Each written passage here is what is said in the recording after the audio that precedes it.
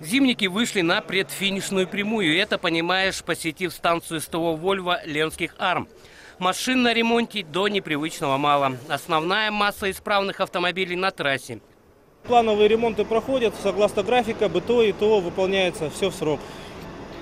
Также на направлении Нюрбана-Кын у нас работает автослесарь, который выполняет все работы, выявленные в процессе эксплуатации автотранспорта на месте. Также он снабжается всеми необходимыми материалами.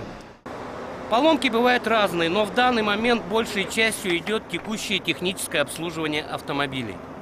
В свое время было хорошо и на БелАЗе. Ну, Вольво-то, конечно, комфортнее и другая совсем машина, чем БелАЗ. Так как подобная станция одна на регион, то водители из соседнего района частые гости в армии. И уже смогли не раз убедиться в профессионализме ленчан. На ремонтный цех мы приехали с АБС на телеге среднего моста. Вот. Ну и так по ночам с торможкой тормозов, вот, замена топливно-качательного насоса. Ну, в основном ну, и немного по электрике. Что вы можете сказать, скажем, о качестве работы в Ленских АРМ? Ну, в принципе, что, делают хорошо, быстро. И, ну, нареканий никаких, в принципе. Вот сколько раз уже приезжали, проблем никаких.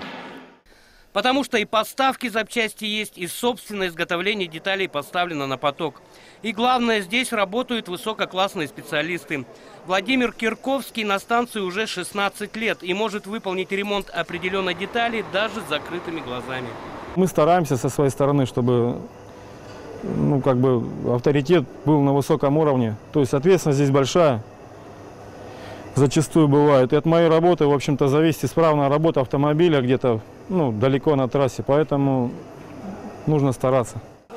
Этот совет опытный специалист дает и молодым слесарям, которые только начинают свой трудовой путь.